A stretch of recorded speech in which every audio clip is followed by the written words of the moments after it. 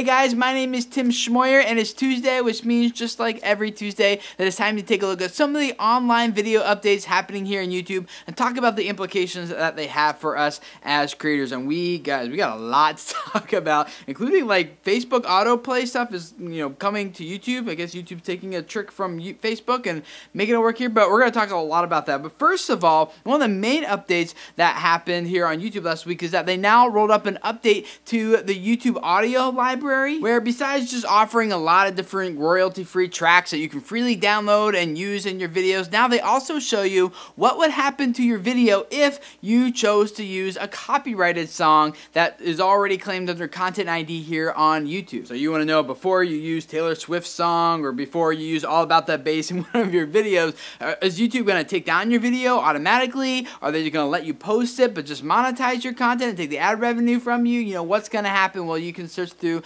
that library now and see what the policy is for the song that you want to use. Now you may look at this and think, great, now I know exactly what copyrighted music I can and can't use on YouTube. Except for, guys, remember, just because you know what the policy for that track is now doesn't mean that it's legal for you to just take someone else's copyrighted material and use it on your video without permission. The copyright holders can still change their policies at any time, and they can still issue copyright strikes against you and your channel and your video under specific situations. So even though you might upload a video to YouTube right now using someone else's song in exchange for giving them all the ad revenue from your video, be aware that sometime in the future your video status could change and it could be pulled at a later time. Another new feature on YouTube that has been spotted on a couple channels like the PBS Ideas channel and Vsauce's channel is the ability to create a animated GIF image from taking 5 seconds of that video, adding some text over it, and YouTube will host it for you. You can either download it or just share it directly from YouTube and take your favorite 5 seconds of a video that you're watching from that channel and just share that animated GIF image wherever you want. But here's the question, right? Like, why would YouTube go and create a sharing feature like this? Well, there's a couple of reasons. Number one is because it will integrate into a new YouTube service that will be rolling out sometime in the future that we'll talk about at that time. Number two, Tumblr, right? Like, everything on Tumblr is an animated GIF image. And I know it's obviously like oversimplifying Tumblr, but you can't deny the fact that animated GIFs work great on Tumblr and even on Google Plus, like a little bit, I guess. Maybe it's a hat tip to Google Plus. If you want to play with it and check it out yourself, there's links in the description below this video. You can go over to some other channels that have it enabled and play with it and see what you think. Another thing that you guys might be interested in is this graph right here that shows how YouTube revenue is growing compared to how CBS and AMC's revenue growth has been growing over the past several years. And I think this looks really promising for us as creators, knowing that more advertising dollars are coming in the space. But of course, AdSense isn't the only way to make money on YouTube, right? Like, you do brand deals like famebit.com, our sponsor here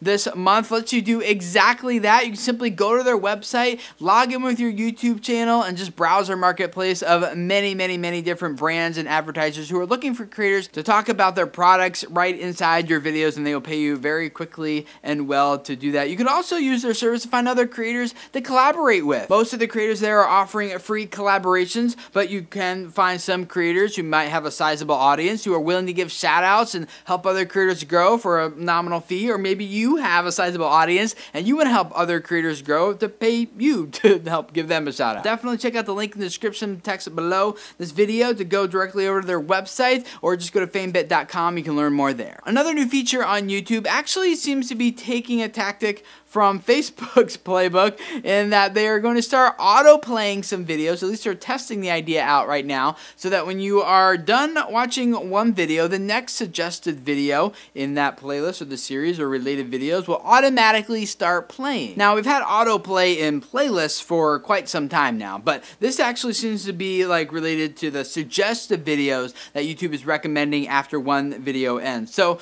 the upside to this is that users potentially might discover more new content, because it's less effort to start the next video, playing. So that user could be introduced to content that they might not otherwise have watched. But of course, you also run the risk of having it being too annoying and YouTube playing videos that you're really not interested in. So YouTube is experimenting with the idea right now on a few global users, just to see how it works and how people respond to it. But it makes me think of a couple things for us as creators of how we should start designing our content if this becomes a thing. Those first like seconds of your video like really have to be fine-tuned and honed to really hook that viewer, because they've probably never heard of you before. They don't know, you know, your video is hopefully related to the one they just watched, so hopefully there's an interest level there. But yeah, there's a very short amount of time before they're probably very trigger happy and just clicking away on something else that's on their screen. Also, maybe it might be worth looking at what other videos might my video potentially be related to, and how could I maybe craft my content so that when someone's done watching this video, mine is like an easy, good segue into, you know, following up on the topic, or taking it a step further, or making it like more related to that video than it might otherwise have been, in order to really keep the, you know, autoplay views going onto your video after they're done watching the other video. I don't know. Those are some ideas I've had, because personally for me on this channel and on other channels I'm a part of,